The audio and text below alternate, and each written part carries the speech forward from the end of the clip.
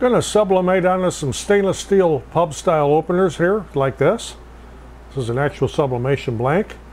I'll walk you through it coming up.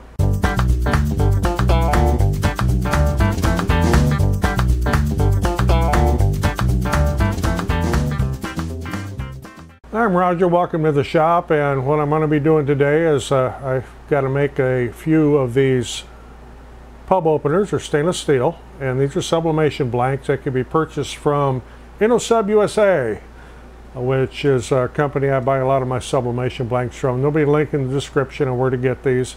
You can't just take a regular stainless steel pub opener to sublimate to it. It has to have the sublimation coating on it.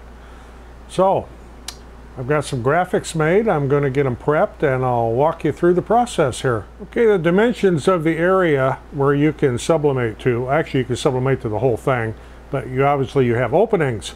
So I am going to be sublimating onto the center section here, and I'm going to be doing it on both sides. So 1.5 inches, 4 inches. I've got some different graphics here printed. I've also got some printed for another project. That'll be the subject of another video for some can koozies that'll be following here in a few days. But I need to do some cutting and trimming and getting these all down to size first. Okay, I've got my graphics cut down to size here, and it's just a matter of putting them on. I'm going to use a little heat tape here on the end this way to hold that in place, so that it doesn't shift when I do the other side.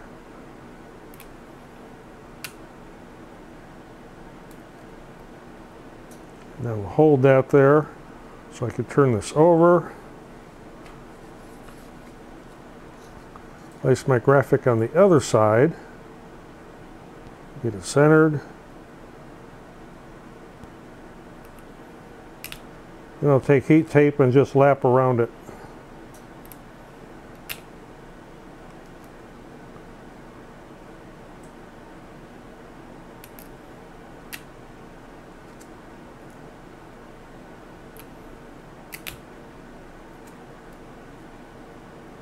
So that one's ready to go. Let me pull that piece back off because it's sticking to me. Okay, those there were, the first one I did was a black and white, or I should say black. This here will be color. I'll be doing the same type of thing. I have not done color on these before, so this will be a new experience. I've only done black. We'll have to see how well the color shows up on this silver background. This here is a graphic. Of course, it's mirrored. Okay, I'll take these over to the heat press. Okay, I got a piece of paper down. I'm using this press because it's small and it heats up quick, and I've only got a little project to do here. Don't need to fire up the big one. We'll lay these in there. Yeah, I know I got two different kinds of sublimation paper, but both work the same. I like the Sub, but A-Sub was in one of the printers. I didn't want to change it. Put a piece of paper on top. Clamp it down. Heavy pressure. 360 degrees. 90 seconds. Okay, we're ready here. You definitely want gloves. These are going to be blazing hot and they will burn you big time. And do not hot peel. They will ghost. Let them cool off.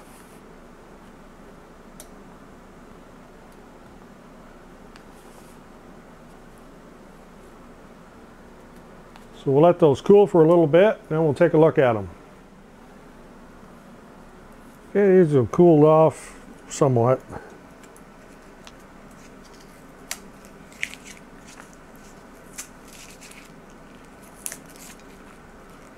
Oh, this is one of the ones in color. It's, well,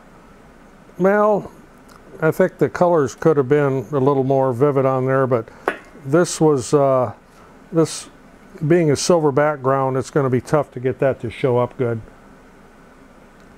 Let me grab the black on silver because I've done those before. I know how they turn out. That was my first time doing one in color.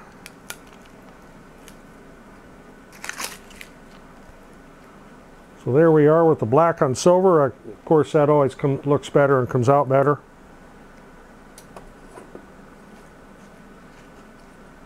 Jane's personal bottle opener. These make great gifts for people. So there's a couple examples of what you can do with these stainless steel bottle openers of Sublimation. And as I said, these are actual Sublimation blanks. They're not just regular stainless steel pub openers. The coating on there is very good.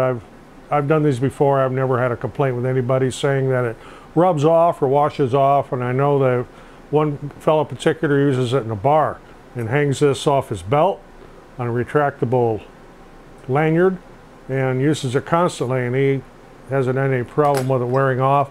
His was done in black, just like this one here was, and the black shows up a whole lot better on the stainless steel. I just wanted to try all this here in color to see how it would come out. I've got somebody that's a home brewer I'm going to be giving those to. This here is a gift for someone as well. But there again, if you like to make these, they're not that expensive. They make great gifts. And there'll be a link in the description where to get them. I'm not sponsored by InnoSub by any means. I buy this stuff. So if you got anything out of this, appreciate getting a thumbs up. Always helps the channel. I'm Roger in the loft above the shop. Thanks for watching. We'll see you on the next one.